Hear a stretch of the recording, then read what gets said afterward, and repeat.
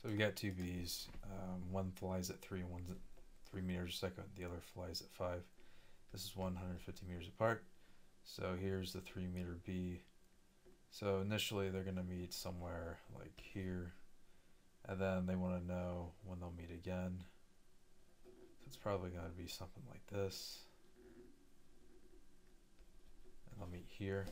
So the first one's going to be 150 meters minus 3x, then plus, or oops, not plus, is equal to 5x.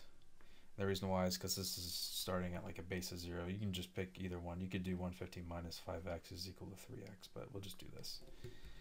Alright, so add 3x, we get 8x is equal to 150.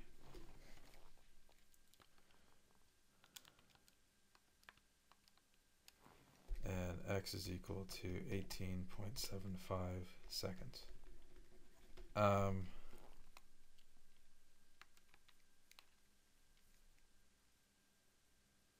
18, so times 3.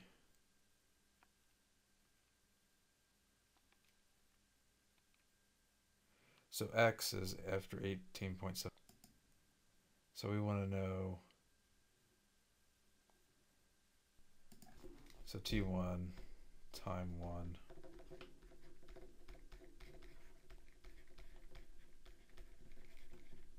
okay, so how we find the next one is I need to calculate, here's what I need to do. I need to calculate the full time it takes for the time 2 for B, 3 meter B to get to the other end. So 150, can't do it. 150 divided by 3 is equal to 50 seconds.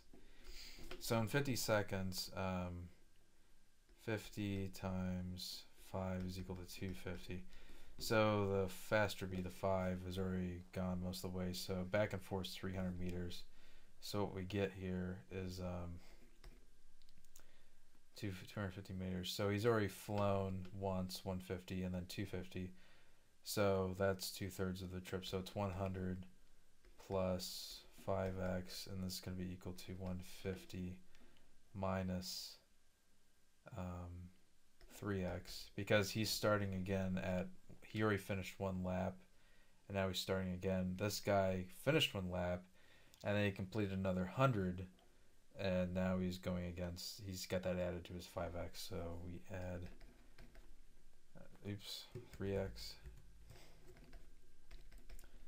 subtract 100, and we're left with 8x is equal to 50, and then 50 divided by 8 is equal to